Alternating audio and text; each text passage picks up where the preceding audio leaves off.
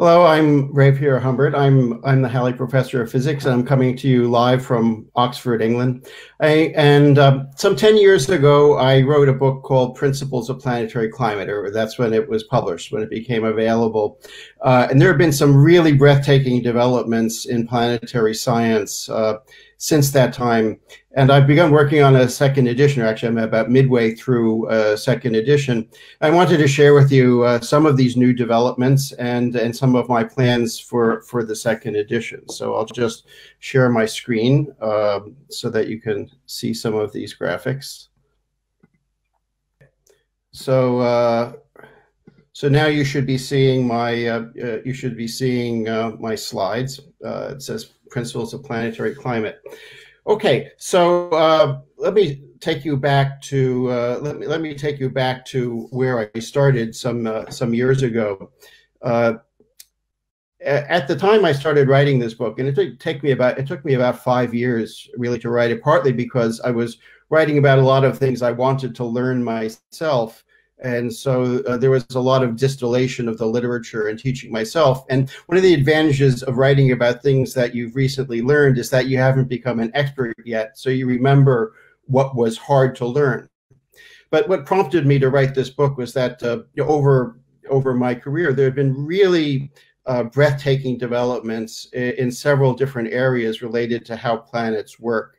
Developments in understanding the past climates of Earth, Earth paleoclimate, and the early Earth, say Earth billions of years ago, and phenomena such as snowball Earth, which happened several times in Earth's distant past when the temperature regulation mechanisms for Earth broke down and the whole Earth froze over all the way to the equator. This happened once 600 or 700 million years ago, and another time about 2.5 billion years ago. There were just amazing and ongoing amazing discoveries that came from solar system exploration, from robotic probes, and so forth. And probably the biggest development, something I never thought to see during my career, was not only the discovery of exoplanets, which are planets around other stars, but the ability to say quite a lot about what they're like from astronomical observations. It opens up a whole new set of challenges for climate modeling. And of course, all of the same physics, the basic principles, physical principles that go into determining the climate of the planet, these are the sort of principles that we use for understanding our own human impacts on the Earth's climate, global warming, the way that emission of carbon dioxide, methane, and other greenhouse gases affects the temperature of our own planet. So all of these climate phenomena rest on the same fundamental physical principles. The basic building blocks are thermodynamics, radiative transfer, and fluid dynamics that are put together in various combinations. But to exploit the synergies and be prepared to address the new challenges by all of these new observations, you need a generalized approach to climate that's based on emergent climate phenomena. That's the fundamental underlying physics has been known for a long time, but when you put simple physical building blocks together, they give you emergent phenomena. The behavior of the collective system can do surprising things, but they all arise from the same basic principles, and they play out in different ways on different planets. So the guiding principles that that I kept in mind when writing this book are that the physics should be presented with no Earth-centric preconceptions. For example, on the Earth, what rains or snows is condensed water. But the general phenomena, the way that condensation affects the climate, is pretty universal to anything that might be changing phase, anything that might be condensing, with just some changes of the constants. So when we talk about things like what determines rainfall rates or snowfall rates, there's no real need to make special assumptions about the condensate being water. The condensate could be methane, which is the case on Titan, or on some of the new planets that I'm working on, the condensate is beach sand, silicon dioxide, or even more poetically, there are even clouds that are made out of sapphires, although they're not actually blue sapphires, they're rather dirty looking yellowish sapphires. We need a holistic, and I realized we needed a holistic approach to atmosphere, because an atmosphere can't be considered in isolation. An atmosphere is a very dynamic entity. It's continually exchanging with the crust of a planet and the interior of the planet. And also it's evolving by leakage to space. And these things are essential to, these things which impinge on both geology and space science really are essential to understanding how planets evolve over time. In fact, they, as I point out in the book, they're really essential. These geological things are part and parcel of what determines whether a planet is habitable or not, and how long it remains habitable. And the third central pillar was what I call freedom to tinker. That all results presented in the book should be reproducible by the reader. That is, I was not willing to just reproduce any graphs from someone else's paper. Every result that's in there should be reproducible using software that I distribute as an accompaniment to the book, and using data sets that I provided. And the idea was that the software should not just sort of statically reproduce the graphics in the book, but rather should provide a toolkit that can be used not only to reproduce what's in the book, but to allow the readers to perform their own explorations. And in many cases, over the 10 years that the book has been around, these basic tools have expanded into papers and research projects by students, postdocs, other faculty members, and a great deal of original research has had its origin in the simple tools that I provided. And I implemented this via the Python language, and I'll get to some new developments in the Python language shortly. There is a website associated with the book and a Twitter feed, oh yes, I forgot. I do want to mention one other thing. The dedication of the book is dedicated to Arnold E. Ross, who was a mathematician at Ohio State University. He taught a program in number theory to high school students, which was a great influence on me and my thinking about science. But he had the saying, "Think deeply of simple things," and that's been a kind of an overarching guiding principle to all of my research, but in particular to the book. Number theory is a part of mathematics where with just using basic arithmetic you can pose very challenging questions, things like Fermat's last theorem, which took centuries to prove. So you by thinking about simple things, you get great, profound insights. And my conception, my philosophy of climate science is that big ideas come from simple models, and eventually there's a role for the more complicated models that you need to run on supercomputers. But my emphasis in writing this book is to teach people how to write simple models that they can explore and understand using mathematics very, very centrally. And number theory I really love. It's one of my main subjects, but there's not any, except for one little remark about Bernoulli numbers. There's no number theory in my book here. Okay, there's there is a website where you can go to for updates, and I will be posting some of the new courseware over the course of the coming year, so you can start using some of it before the second edition is ready. And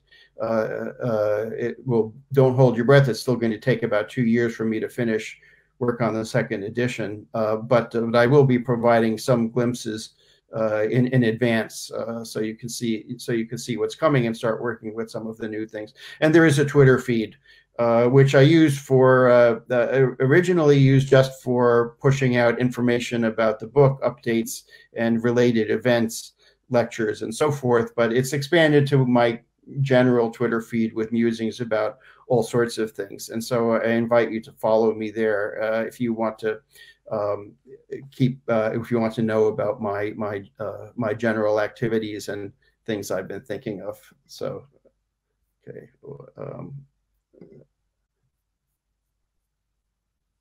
Okay.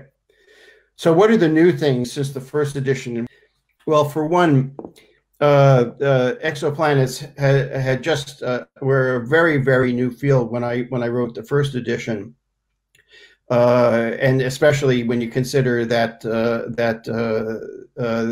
some of the things were written years before the book actually went to press.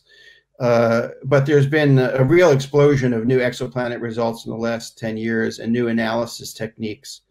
We didn't know much about what was in atmospheres when I wrote the first edition, but we have a whole new slew of tools and astronomical observations, such as phase curve analysis, eclipse depth, transit depth spectroscopy, which I may tell a little bit about, which have come in that actually give us a very much more detailed window on what the planets are like and what their climates are like. A lot of things that were just speculative when I wrote the book are now actually observable. And of course, we know many, many, many more planets now than we did at the time the book I wrote the first edition. Also, Python, on the software front, Python is much further developed as a tool for scientific simulation. I was one of the early adopters of Python for science. But now it's become absolutely the standard language for planetary science, especially for exoplanets. Most of the tools for analyzing exoplanet data have been written in Python and various Python extensions.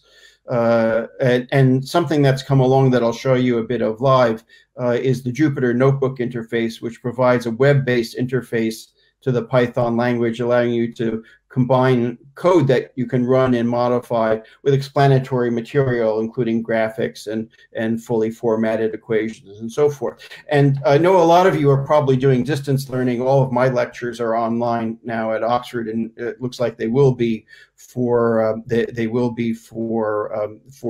Michaelmas term or fall term as well. So the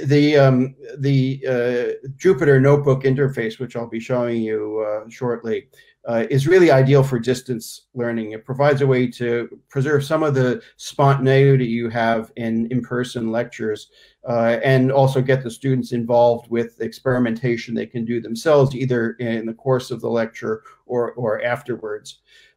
Another tip about distance learning, which if I have enough time, I may show you a bit, is that I found that, well, I really like to lecture off of a blackboard or a whiteboard and not just have canned lectures. And the Jupyter Notebooks do give you a lot of real-time ability to follow up student questions that emerge and do new calculations. But there's nothing that really is better than good old-fashioned, chalk and blackboard, which is something I very much miss during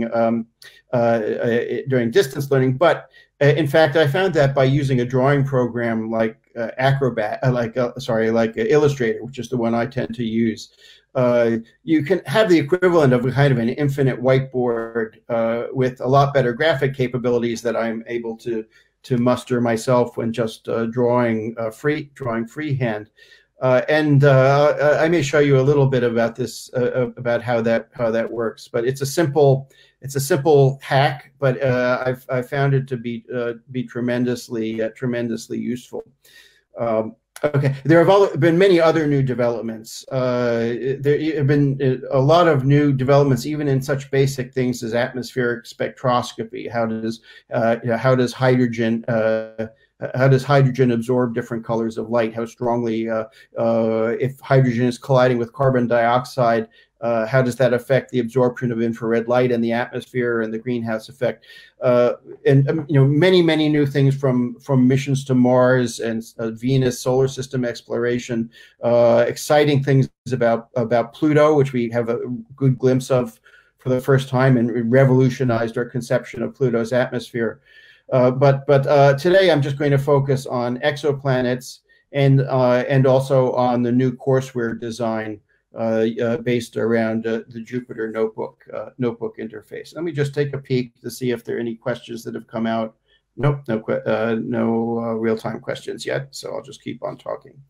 Okay, so you can actually get a good idea of the difference of how far things have come along by comparing some of the plots that are in the first edition with plots with the new plots I've made up for the second edition. So this is from chapter 1, the exoplanet section in the first edition, which went to press, which became available, came off the presses in 2010, and this is a let's see, I think that's my pen. Okay. By the way, just the annotation tools in your favorite PDF reader are also very useful for presentations. This is a version of what astronomers call a Hertzsprung-Russell or HR diagram. This axis is basically how bright the star is. It's not how bright the star is as seen from the solar system, but it's the intrinsic luminosity. It's the net power output of the star, so this is basically the brightness of the star corrected for the distance from the solar system using various methods, in other words, you have to correct for the distance because a bright object that's far away will look dimmer than a rather dim object that happens to be close to us. So this is a measure of the property of the star. This horizontal axis is the effective stellar temperature, which is the temperature of the star. It's essentially the color of the star. So you know from the phenomenon of red hot versus white hot and so forth that the higher the temperature, the more sort of yellowish and bluish the color is, and so these stars with low surface temperatures, around 3,000 degrees Kelvin, 3,000 degrees above absolute zero, like around here.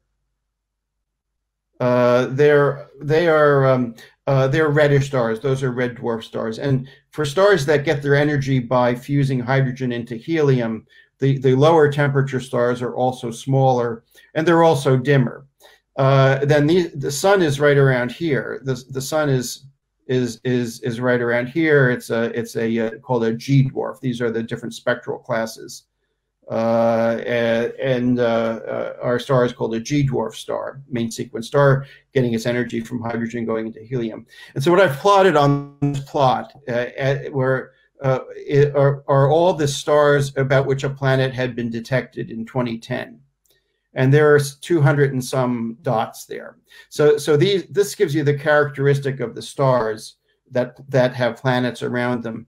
It's interesting that that actually, if you just plot the same diagram for all stars, except for the fact that you have many more of them, it lines up on this graph in pretty much the same way, which means that actually the stars that have planets are pretty much like any other star. You don't have to have a special kind of star to have a planet. Now, watch this space here because there's a gap there, where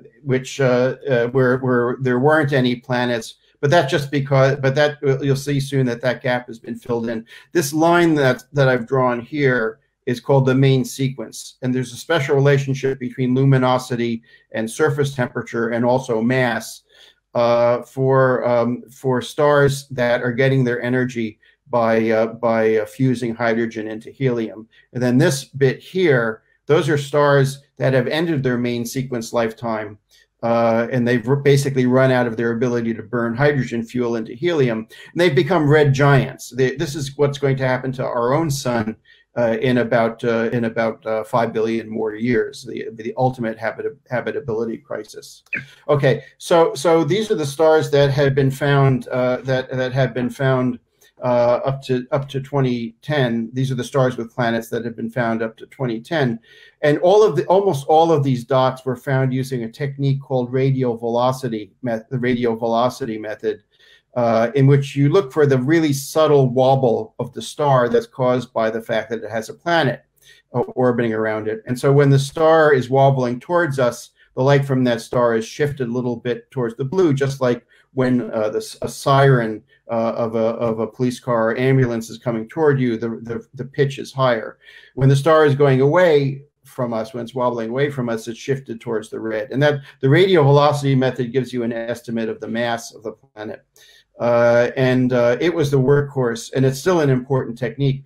But what came in in a big way since that time was the transit method. When a planet passes in front of its star, if the system is lined up right, it blocks some of the starlight. And from detecting that very subtle dimming of the star, you can also tell whether there's a planet there.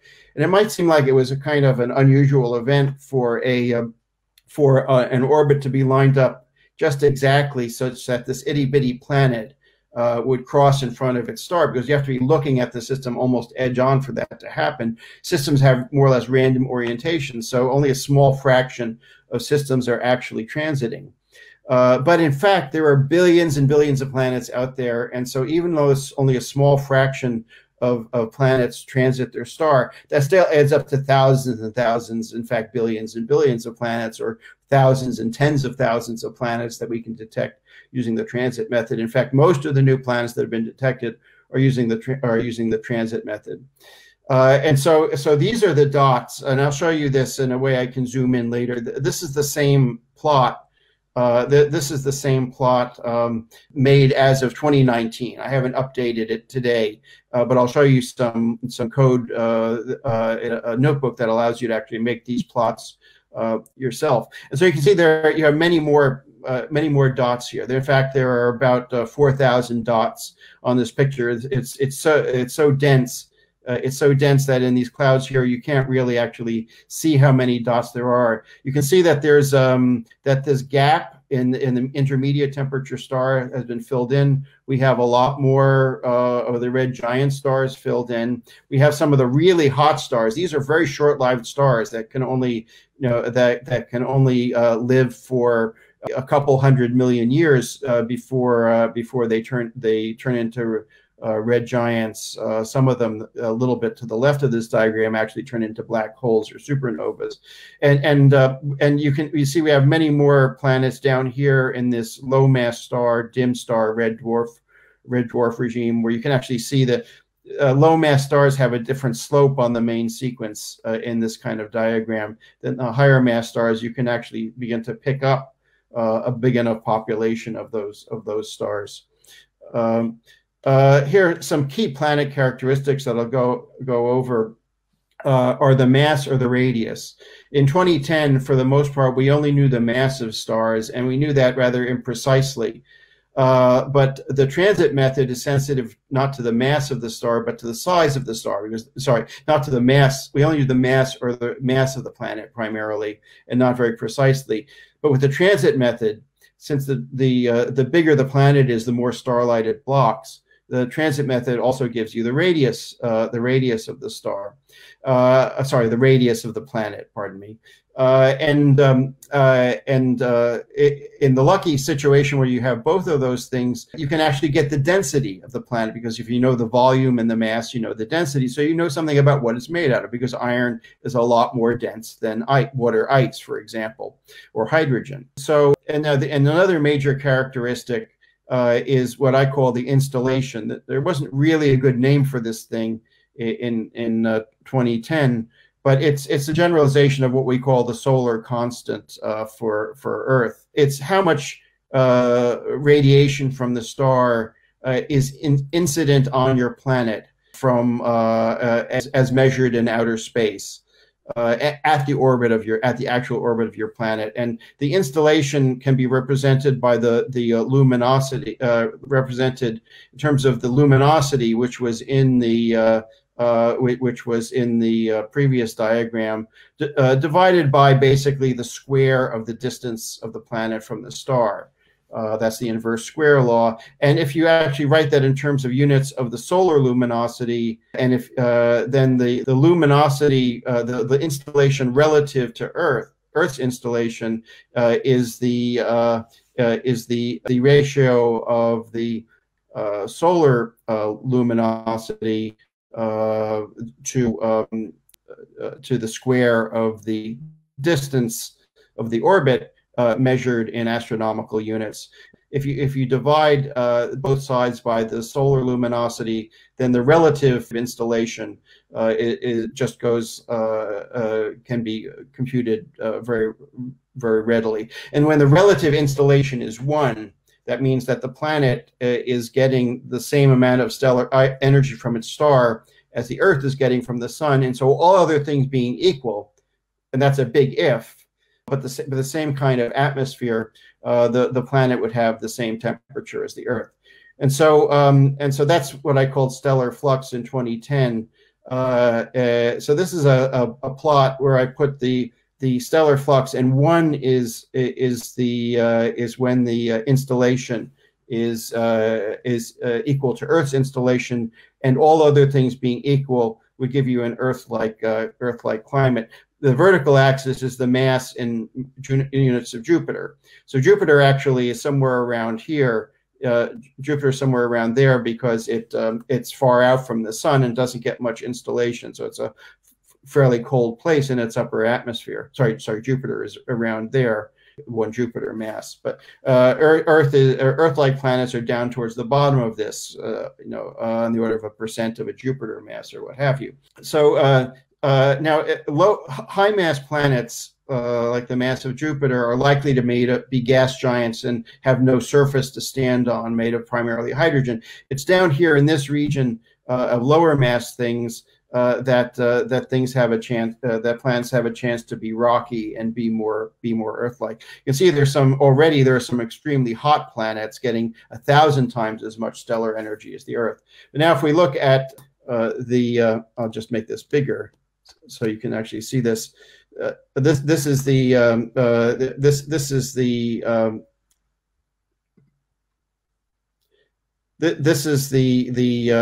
equivalent plot using data I downloaded at the end of 2019, and the circles are actually low mass stars. Those are M star. Those are the M stars, and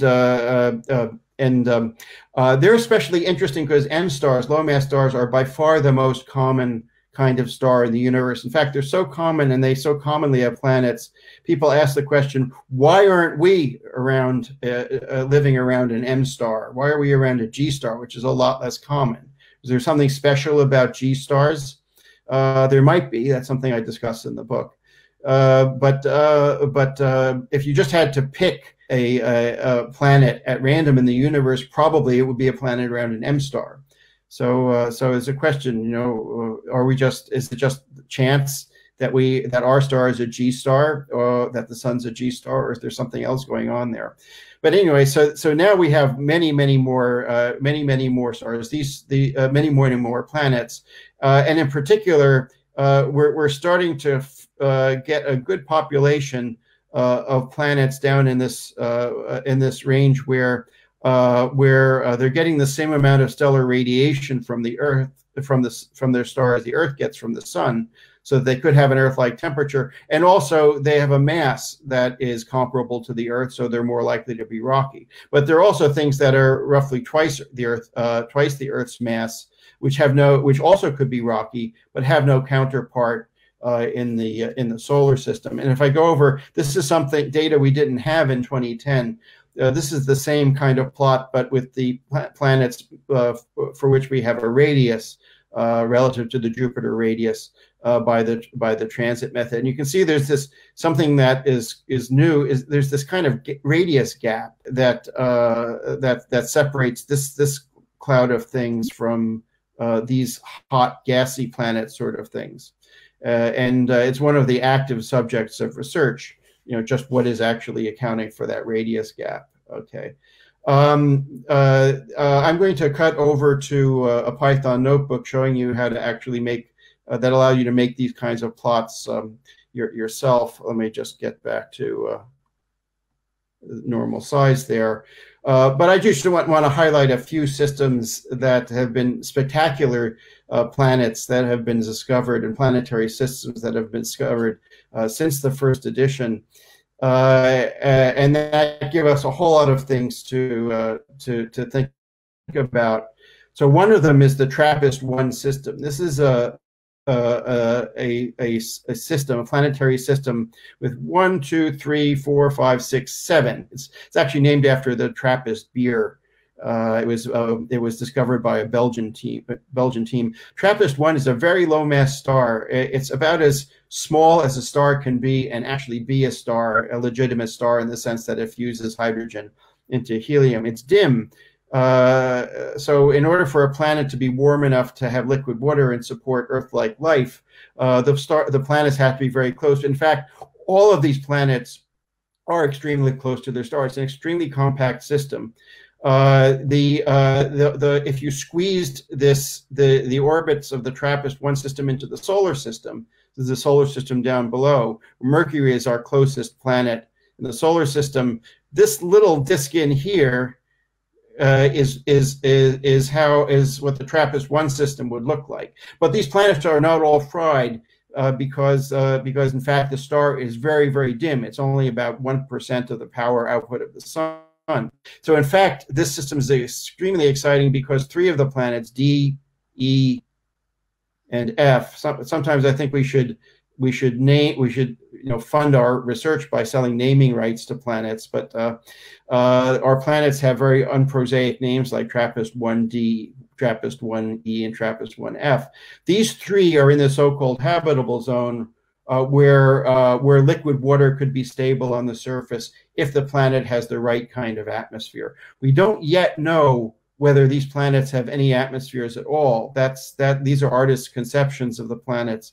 But we will know something about that when the James Webb Space Telescope flies, which knock wood, I'm knocking wood on my desk here, knock wood, will be within a year or two. Okay. Another class of planets which has been populated, has come into the fore since the first edition, are lava planets. These are rocky planets in very short period orbits around the star. So this is, for example, 55 Cancri E, which is a star, a very bright star in the constellation of Cancer the Crab. It's orbiting a star as bright as the sun, but its orbit is so close that its year is just 3/4 of an Earth day, and at that distance, the day side of the planet, the day side of the planet, the place where the sun is beating straight down, is so hot it melts rock. So these planets have a permanent lava ocean on the day side.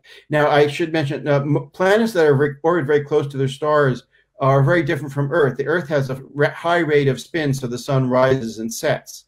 On close orbit planets, the tidal stresses flexing the rock actually spin down the planet until its length of day equals its length of year. And the planet becomes tide locked to the star in the same way and presents the same face to the star all the time, the way the moon always presents the same face to the Earth. That means that there's a night side where it's just nighttime all the time and never gets any stellar radiation. And there's a day side where the sun is in a fixed position in the sky all the time. The temperatures here are on the order of 2,000 to 3,000 Kelvin, and that's hot enough to melt essentially any kind of rock.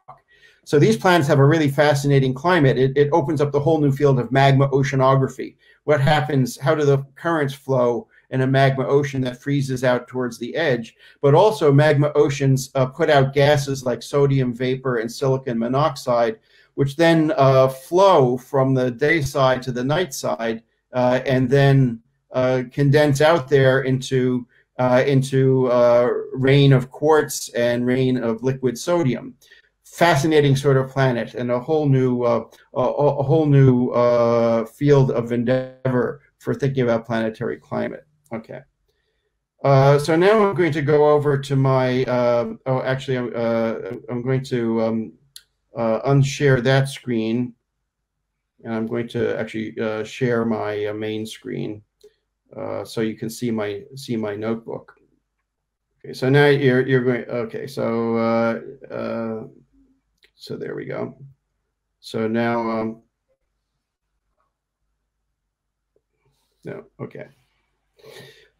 So this is what you're looking at now. Yep, looks like you're actually looking at that. Is a Jupyter Notebook.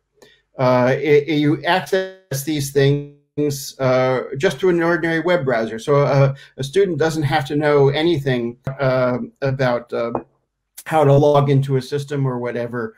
You access Python directly through a web browser, and the instructor can even set up a remote notebook server on a central computer, so the students don't actually even have to go into a lab and run this software on some special machine. They can just sit at their own laptop without having to install any software whatsoever and do everything that I'm showing you right here.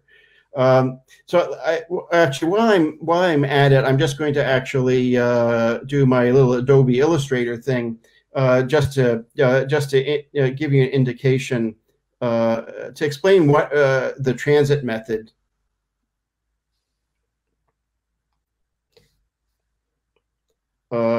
Just in a sketch, and so I'm going to make a plot. So I'm just using the brush tool here for a plot.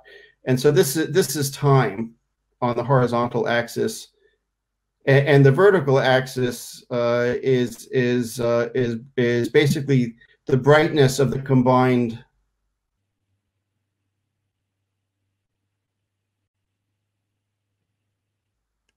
Okay, if you like, you can also type these things in. That's the brightness. That's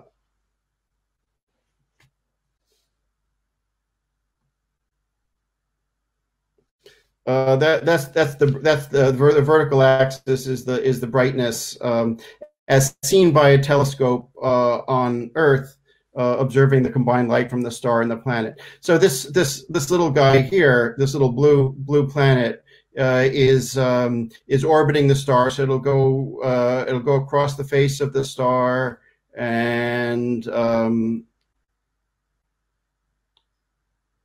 it will go behind the star. I'm using my layering so I can show it going behind the star. It goes behind the star, and it comes out the other side, and it will orbit around. It'll orbit around again. Okay, so now when the planet is not blocking the starlight, you see the combined light of the star and the planet is pretty high. So it's like that. But then once you see the planet, cross the star, the front of the star, the starlight dips, and so you see this abrupt dip. And the depth of that dip tells you how big the planet is relative to the star.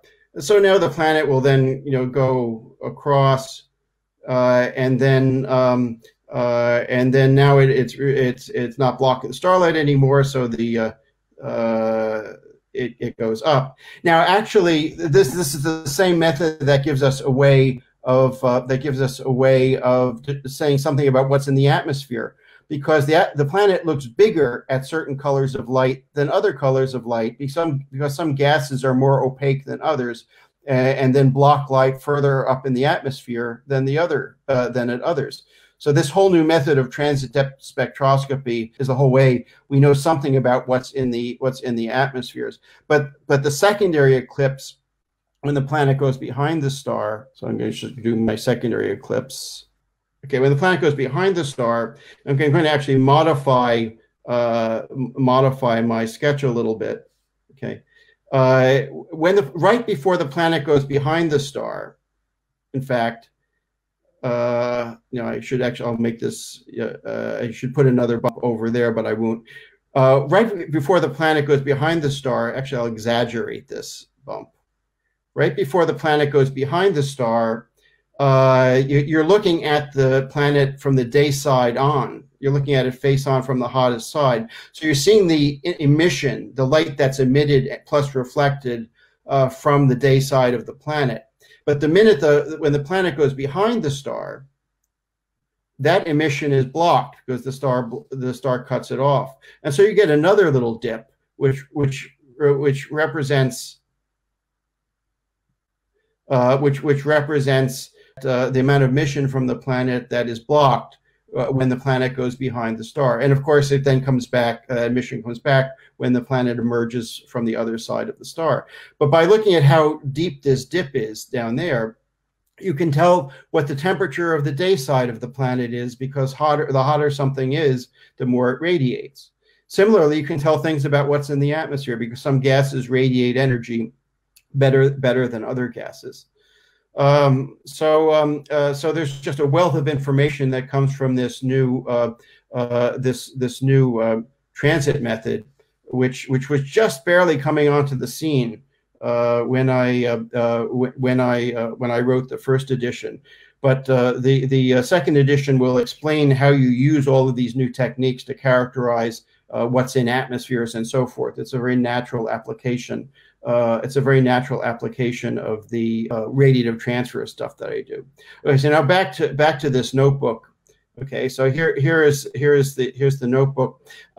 You can put text into the cells of the notebook. You can put links. You can put links in. So here I have a description of where to get new exoplanet data, and these are live links. If I then just mouse that, you go directly to the source of the data, and you can this is data anybody can get. You can get it as well as I can, and the data just gets downloaded through this convenient tabular interface, which you can then download into spreadsheet data.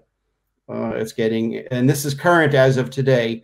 You can search by the name of stars, by of the planet, and what characteristics. Got every characteristic you could want for doing climate calculations. Okay, so and there are descriptions here, and I've written this to work with several different exoplanet archives. Okay, and now other cells can have Python code in them. This is Python code, and so when I hit this run, it actually runs that code. So here I set some constants that I need. I'm not going to go through this line by line. There are various routines that are needed to read in the data, and I use Python constructions like dictionaries to make it easy to organize the data. So this is like a whole lesson in how to use Python for scientific simulation. Here I'm actually reading in the data from disk, and scroll down some more. Okay, and so okay, now I've just actually finished reading I finished reading in the data from the entire NASA exoplanet catalog. I didn't download today's version yet, and so now if you want to make plots, actually I'll let me get rid of my output so that you can actually see this plot coming in. So so there's you can make plots and show them in line. So this is a plot. This remakes that plot of that Hertzsprung-Russell diagram that I showed you from the just the static figure in the book. But now this has been made in real time, so that inevitably there will be thousands of new planets discovered between the time the book second edition goes to press and the time a reader is looking at the book. So there were 3,900 planets roughly at the time this plot was made. There are some that have been discovered around really hot stars over there. These graphs are live, and so I can actually, if I want to just zoom in, on something like the region that I had before, this is it. Now, if I actually want to look in this region, which is around the G-type stars, sun-like stars, I have a lot of stuff running in the background. So my little cursor tracking is a little bit slowed down. Okay, so it's so I've zoomed in there, so now I can actually start to see the individual dots in that. And so now now I actually can remake those mass and radius scatter plots. So sorry, those mass and radius scatter plots that show you the scatter plot of the installation. Again, this one down 10 to the 0. The Earth-like installation is right around there. That we give you an Earth-like climate. This is roughly habitable. There are a cluster of habitable zone planets that could have liquid water stably on the planet. And then here you see your gap, your radius gap between the hot Jupiters and these more Uranus and Neptune sized things. And the green things are M stars. And so by simple modifications of the code that was in this cell that made this plot, if you actually wanted to filter it a different way and just plot planets that had that were around G stars, sun-like stars. Instead, you can do that. You can make all sorts of subsets very simply in a line or two of modification of the previous code. But most importantly, you can just download today's data and see what the latest news is about the exoplanets. Now you can, and so we have both the planetary radius plot and the planetary mass plot. Over there. Okay. So okay. Now, actually, this is something I didn't. That is also in the going to be in the second edition, but it's the kind of plot that we couldn't make at the time of the first edition. So for about 800 planets, we have measurements of both the mass and the radius. And so, so here I've plotted the radius on the horizontal axis and the mass on the vertical axis. So this is Jupiter mass, and this is Jupiter radius over there. So higher density planets. So planets up in this cluster have a density that's similar to solid iron. Planets around here, around the green line, have a density that you would expect if you squeeze hydrogen down to the pressures you get in the interiors of these big planets. You can see that in some of these planets, big planets, the density is really can be really quite high. And some other ones, the density is extremely low. And some of these planets have such low density, much lower density than Jupiter.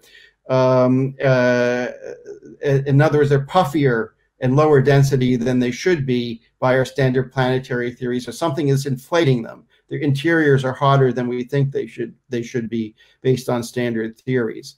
Okay, this red line is roughly the line of density of what we commonly call rock on Earth. And so now you can see that there are, you can actually spot from this, where the rocky planets are.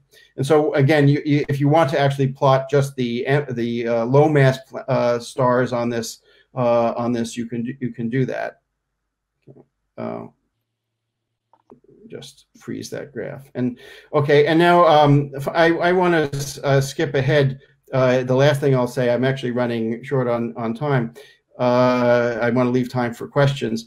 The last thing I want to just show you is where some of these planets are in the sky. I don't expect you to be able to read the coordinates here, but this is a map of the celestial sphere. This is one of the coordinates that astronomers use to say where things are in the sky. It's really as if you took all the stars and constellations and you projected them onto the surface of the Earth and made a globe that you're looking at from the top. Actually, this is flipped around left and right, so it's as if you're lying on your back on the Earth and looking at the sky, as if all of the planets and stars were painted onto a big sphere on the sky. And so this is but this isn't a coordinate system that is convenient for those of us living on the surface of Earth instead of living on space telescopes. This is the equator, which is the Earth's equator projected out onto the celestial sphere.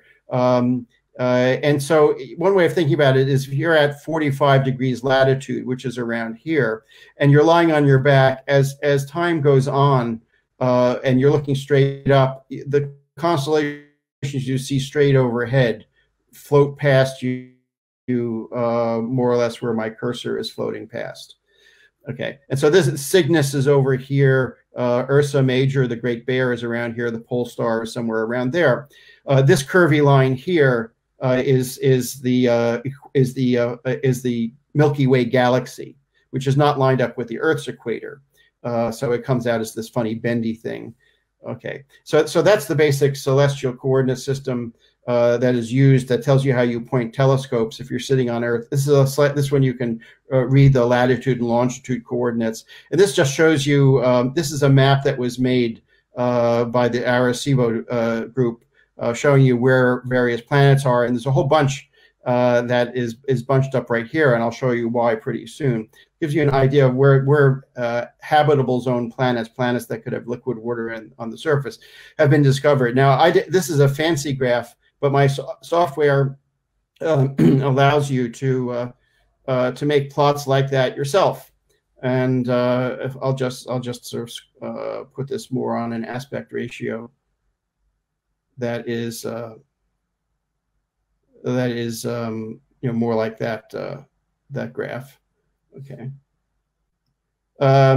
You see this little bunch. So this is from the NASA exoplanet catalog. And again, if you want, you can filter this data set.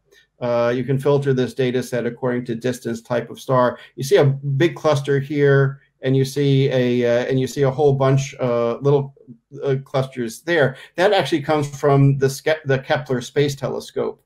And in fact, if I redo that plot, if I redo that plot with higher resolution, it makes the dots smaller, but you can see what's going on better. So I'll just rerun that. Okay, you see this funny thing. There's this. What is this? It looks like a kite. There's this funny little bunch of squares, and that's not an error in my graphics. That's a real thing. That's if you look at the detector of the Kepler Space Telescope. Those are the individual charge-coupled devices, the light detectors that are in the telescope itself. And the telescope focuses the field of stars onto that. And each yellow dot here represents a star that has a planet around it. And so just in this tiny little field of view that Kepler was looking at, you have thousands of planets. Imagine what it's going to be like when we're able to look at the whole sky, which the TESS Space Telescope is. Now, these other little clusters here, that was from after the Kepler Space Telescope broke. One of its pointing wheels broke. And so it couldn't point at that little part of the sky anymore. Instead, it was looking at all different parts of the sky. And these are from the different stairs from the K2 mission. Okay, so now there is a lot more I could show you with Jupyter Notebooks, but we're 5 minutes before the nominal end, and I do want to leave time for questions. So I think I'm going to stop talking here, and then I will go see if we have questions. Okay, good. So I have a question from Jonas Hesseman. Could a planet be also cloudy and not hot? I'm not sure exactly which planet, but you can have clouds. You can have clouds in very cold planets. In fact, the Earth counts as a cold planet, or for that matter, Titan is a very cold satellite, and it has methane clouds.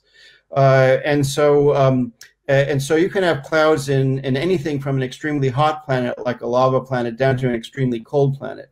But the cold planets are actually harder to observe, and so we don't have much data.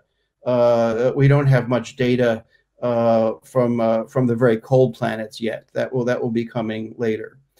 I do have a question about methane. Okay, yes. Why are amateurs? Oh, actually, amateur. That's it's not true. It's not really true that amateur scientists are more accepted in astrophysics than climate science. I mean, there's actually quite a lot of citizen science done in climate. The phenomenon in climate science, though, is that a lot of so-called citizen science has been really sloppy science, not citizen science. Citizen science can be very good, but some people with a political agenda to try to so-called disprove global warming have been making a lot of onerous data requests, and that scientists have hard time keeping up with, and then just raising spurious questions that just try to confuse the issue rather than doing honest science. But the data is almost completely open from climate modeling and so forth. There's a lot of open source code. But unfortunately, some uses of citizen science and climate science has given it a bad name. Okay, so Jonas has another question. Actually, no questions are really off topic. The book actually, I've focused on exoplanets, but the book also covers global warming and things like that as well. Regarding the okay, what was the question about exoplanets? Okay, the most exciting thing from JWST, the James Webb Space Telescope, is that we will be able to tell whether planets around M stars have atmospheres at all, because planets without an atmosphere have a very rocky planets without an atmosphere has a very distinct signature. So right now, we know although those nice TRAPPIST-1 planets are potentially habitable, but we don't actually know if any of them have atmospheres. James Webb will tell us about those atmospheres. There also is the possibility that we'll be detecting some kind of biomarkers like oxygen. This is still not easy with James Webb. It will be biomarkers will be at the sort of margins of what James Webb may be able to do. And the follow-on telescopes will be able to do that better. But we'll have a big leap in understanding. We'll have a big leap in our understanding of which rocky planets have atmospheres, and that will be a huge step forward. Okay, yes. Now, this is an interesting question. The global warming potentials, or the global warming effect of methane versus carbon dioxide. And so, methane has a lower molecular weight than carbon dioxide. And so there are more molecules of methane in a ton of methane than there are in a ton of carbon dioxide. But some molecules are much better at absorbing infrared radiation, which is, and it's infrared absorption that gives you the greenhouse effect. Some molecules are much better than other molecules at absorbing infrared radiation. And so the number of molecules itself does not give you an intrinsic measure of how strong the greenhouse effect is. For example, most of the molecules in the Earth's atmosphere are nitrogen and oxygen, which do almost nothing to infrared. They're almost completely transparent to infrared. But the main infrared opacity in the Earth's atmosphere, the main thing that absorbs infrared, is carbon dioxide and water vapor. And water vapor is more of a feedback than something that responds to what we emit, because it rains out, and it's not limited by the source of water, but by how warm the temperature is. So really, looking at the count of molecules isn't the relevant thing. The reason that actually one molecule of methane absorbs more infrared radiation than one molecule of CO2, which is a more interesting thing to think about, is that right now methane absorbs infrared radiation of a color, or part of the spectrum, that is where CO2 and water vapor don't absorb very well. And we don't have much methane in the atmosphere, so adding one more molecule of methane to the atmosphere actually gives you more of a punch in the greenhouse effect than one molecule of carbon dioxide. Nonetheless, actually, the methane effect methane effect on global warming is somewhat overrated, because the way people express that effect doesn't take into account adequately the fact that methane disappears from the atmosphere in just 12 years. So it doesn't stick around for a long time, whereas carbon dioxide produces essentially irreversible effects on climate. But the basic physics of methane versus CO2, that's discussed in the book. And the same physics we use to think about these things in the context of global warming is the physics we use to understand the climate of Titan or the climate of hot Jupiters. So I think that's a good place to wrap up. Thanks for sticking around. This will be recorded, and of course, I love to answer questions. And if you have any other questions that occur to you later about distance learning, if you want to know about other features of Jupyter Notebooks, like how it can display equations and so forth, just write to me. Just send me email. I'll be very happy to answer that. So thank you all for coming. It's been wonderful talking to you, and I'm looking forward to when people can get together in person again, because I would love to do an in-person book tour when the second edition comes out. Okay, thank you very much. Goodbye.